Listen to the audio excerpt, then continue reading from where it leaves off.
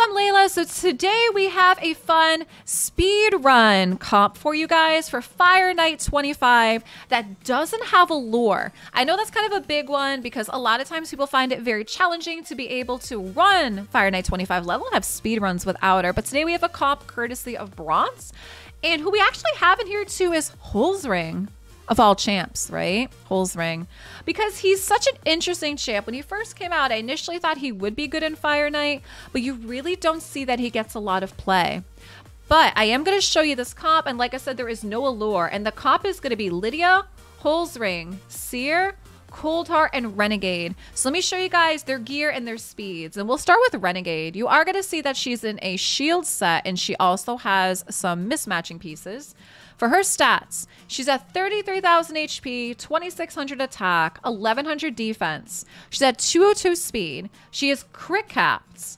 She has 120% crit damage, and her accuracy is at 268. Let me see. She is fully booked. She does have a blessing on her too. She does have Phantom Touch, which does inflict bonus damage. And for her masteries, you are going to see she's an offense and support. What you don't see behind me is she has Methodical, with her T6 being War Master. Now, the other thing I want to point out too is you're going to see she's only at 40. So a lot of times you can run these comps with Renegades at like 30 or 40. You don't even really need them to be totally maxed. Actually, no, she's a 6, right? Yeah, so she's not even, Renegade's 40, like she's not even bumped up all the way to 60, which she could be if we really, really wanted to. So she's not even like maxed up. There's more we could do too. Yeah, and there are some comps where you do want her to die sometimes as well. Next up is Coldheart because she's right next door. So we do have a perception set and accuracy set, and then we do have some mixed pieces. 36,000 HP, 2,700 on the attack, 1,400 on the defense. Speed is 241. She's not crit capped, but that's okay. We have 238% on the crit damage, and you're going to see her accuracy is at 381. She is fully booked, and she also has Phantom Touch. I know people are asking what her blessing is. The same thing, inflicts bonus damage. And then masteries, we do have offense and support. Again, so behind me, she has Kill Streak, with her T6 being Giant Slayer. Hi, Hillary. Next up, we have Miss Seer. So Miss Seer, she's in a Savage and a crit damage set, as you see. Her HP, she's at 52,000 HP, 2,600 attack, 1,800 on the defense. Her speed's at 203. She is crit capped with 308% crit damage, 164 on the resist, and 259 on the accuracy. She is booked, and her blessing is she has Crushing Rend. Ignores a percentage of the target's defense, which is amazing for her with her A3. And her masteries, she has offense and support. Behind me, you're going to see she has Kill Streak, Blood Shield, and her T6 is Flawless Execution for the crit damage. Hi, Dan. Yeah, she has 300% crit damage, you guys. 300. All right, Holzring, kind of the wild card in here because like I said, a lot of times you don't really see Holzring really in anything, right? So he's in speed and perception. 27,000 HP, 4,300 on the attack, defense is 1,900, 277 on the speed, crit caps, 254% crit damage, 262 accuracy. I also want to point out quickly too is he does have a refresh amulet, which is a chance to prevent a skill cooldown. He is booked. Now, what's also important too is I know Bront had mentioned this before, is it's important that his A3 gets booked. Okay, it's important that his A3 gets booked. And masteries, we do have support and offense with Methodical, Kill Streak, and Giant Slayer. And last but definitely not least is we have Miss Lydia. Now Lydia, she's in a speed set and she's actually an untouchable as well too, which makes her immune, and she does also have the extra resist from the untouchable set. HP, she has almost 62,000. She has 1,800 attack, 2,600 on defense, 255 on the speed. And then the big thing here too, she has 239 resist with 440 on the accuracy. Want to say she is fully booked. Oh, she's not fully booked. So her passive isn't booked, which is okay. Other than that, she is booked. And then masteries, she's down the she's down the offense and the support. So behind me, we have methodical, and then we also have war master. So this is going to be a speed run kind of team. Again, we do not have a lure in here, going to be speed runs. So we're going to run FireKnight 25. Also, I have 2 more comps to show you when we get over there that do not have a lure, and 1 comp that doesn't have a lure or seer. So let's get over to FireKnight 25. Okay, I think that'll work. Do we need to... We probably don't really need to show off the other ones. I guess if in the comments people really want to see the other ones, we could probably do the showcase at another time and specifically highlight them. But I'm thinking like the allureless one is pretty good for being a speed run too.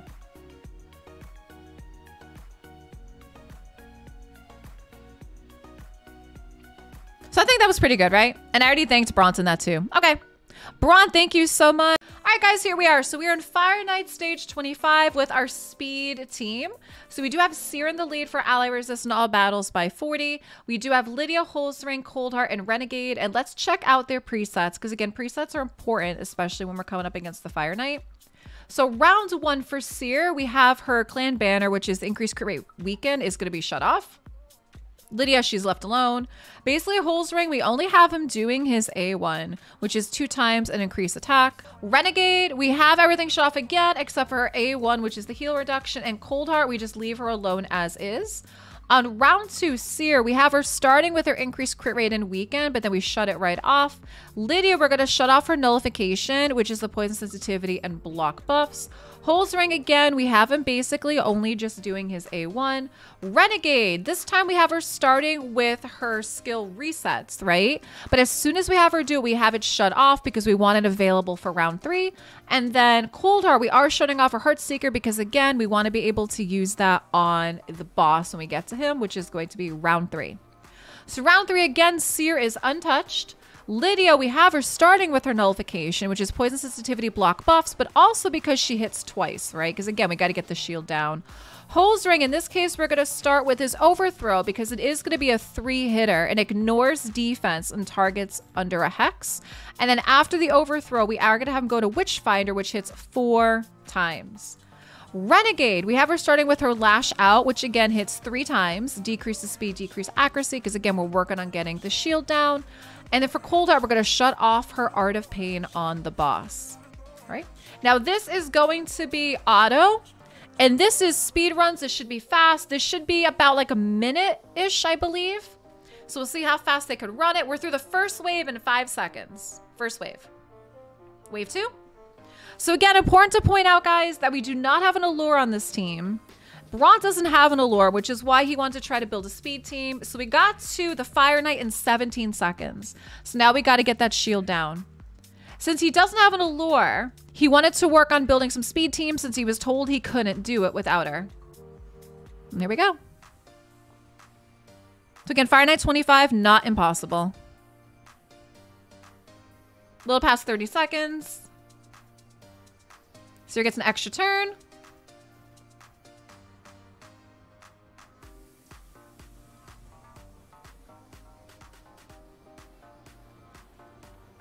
All right, 50 seconds. And again, we are doing a good job keeping that turn meter down without having an allure in here too. And still doing a good amount of damage. All right, so it's just gonna be a little bit over a minute. What do we got? Like 1 minute and 12. There we go, 1 minute and 12. And yeah, so Twitch chat's commenting on how hard Holzring can hit. So we are going to see, I mean, obviously Seer did the most amount of damage here. She did 3.6 mil. But look at Holzring, like that's nothing to sneeze at. Like he's on par with Coldheart at that 900, like almost the mil. So he's basically on par with her. So again, best time with this comp was 1 minute and 5 because again, guys, there's always going to be that element of RNG. a little bit of a, a little bit of a difference, a little bit of a change. There's always the element of RNG. So we did do 1:12 on this, but nice and fast. And again, no allure. They still managed to keep the turn meter down even without her. All right, now that we did the speed runs, he does have a couple other comps that again do not include allure. These runs are, they take a little bit longer, but they do clear in about 2.5 to 4 minutes. So this is one comp here, which is Vizix, Coldheart, Syl, Seer, and Lydia. Now for this, on the presets, Vizix, we have her starting with her Sinister Allies, which is an AoE decreased speed and ally protect. Coldheart is untouched. Syl, we have her AoE stun is what we're starting off with. Lydia's untouched. In Seer, we shut off Clan Banner, but we have her doing her Karma Burn on the first round. Round 2, we don't touch Vizix. We shut off Coldheart's Heartseeker because we want it for the boss, remember? Again, we have Syl coming in with an AoE stun on the wave. Lydia's untouched. In Seer, we want her doing her Karma Burn. On the boss, for Vizix, we shut off everything except her A1, which hits twice, has a chance of decreasing the turn meter and fills the turn meter. Coldheart, we're going to shut off her A2, which is the Art of Pain. Syl of the Drakes, we have her starting with her stun. Because again, it's a 2-hitter, right? And we want to try to knock the shield down. Lydia, we have her starting with Oppression, which has, fear, poison sensitivities. And then Seer, we're going to shut off her Clan Banner, but we have her starting with Knockout, which gives her a chance at an extra turn. And this will also be on auto. Now, again, this is not a speed team, but this is a team that will clear without an allure again and still manage to keep the turn meter down. All right, there's another team. So I'd love to know, leave me some comments on what kind of teams are you running for 25? If you guys are running FireKnight 25, if you're there. What kind of teams are you running? So we're about 30 seconds in and we are, we're hanging on wave 2, which is okay. Again, like I said, this isn't going to be a speed run. There we go. So we get to the boss in 38 seconds. We got to knock the shield down.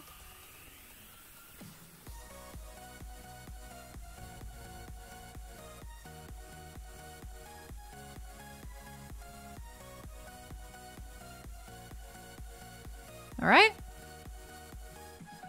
So now again, what's important is that we managed to keep the turn meter down, which is what we're watching.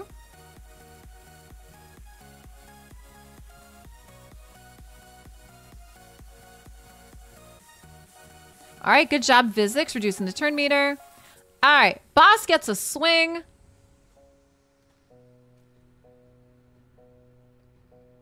Yes, now what's important here too is Bront is pointing out having Syl in here becomes critical because as you saw, we took a swing and both Seer and Coldheart dropped, but we were able to get Seer back up. And, let's be real, like Syl, she's pretty beefy. She's pretty tanky, right? Because she is a defense-based champ, so it could be tough to take her out. And as long as she's up, she can do the revives and she keeps tossing her heals out. There we go. Got Coldheart back up. So we got to drop the shields. Good job. They got to manage to keep the turn meter down. There we go. Good job with the Heartseeker. All right, so we're a little past 2 minutes. So guys, again, remember this is not going to be a speed run, but it'll clear. There we go. Drop in turn meter.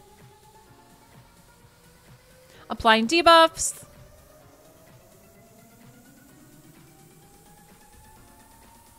All right, so we're at about 2:30.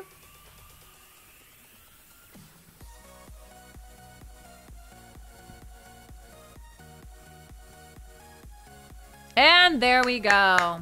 So 2:35. Now, should be no surprise that the MVP here who's doing the most damage is Seer. She's going to continuously kind of be the one doing the most amount of damage in these, right? She's at 3.4 mil, and then we have Coldheart at 1.2.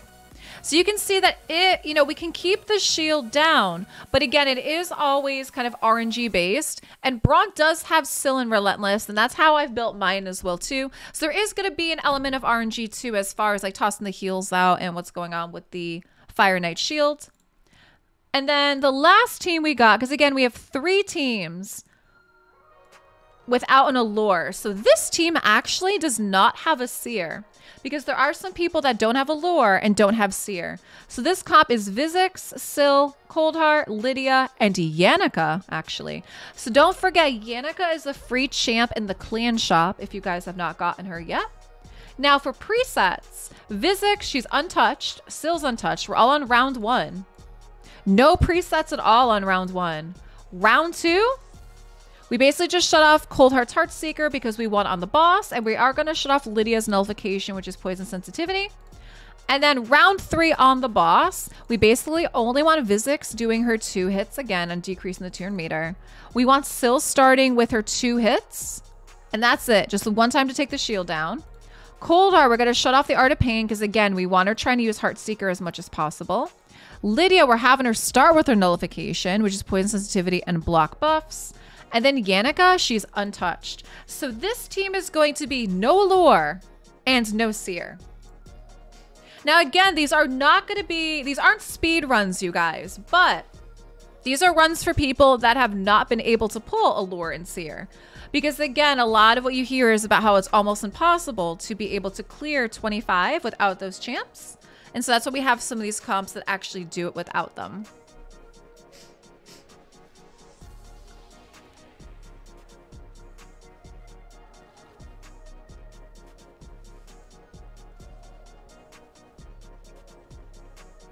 Yes, winning is winning. That's right. As long as we clear it, right? And it is a fun seeing Yannicka in something too.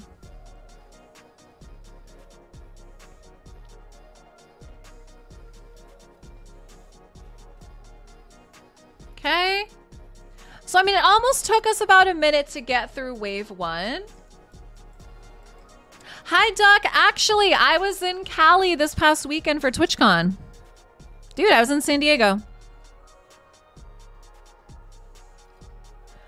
All right, so it took us about a minute to clear the first wave. Hey, Neil, thank you so much for the follow. I appreciate that. Thank you. Hope you're having a great day, and I appreciate it. All right, so let's see how long it takes us to get through wave 2.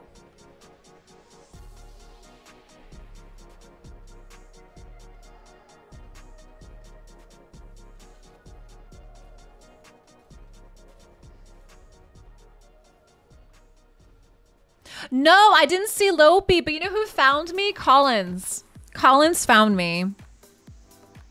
So a lot of you guys know, I just gonna be on YouTube too, but for those of you guys that don't know, when I first came to Twitch, I started with Hearthstone and Blizzard games and made a lot of friends with Hearthstone Blizzard streamers.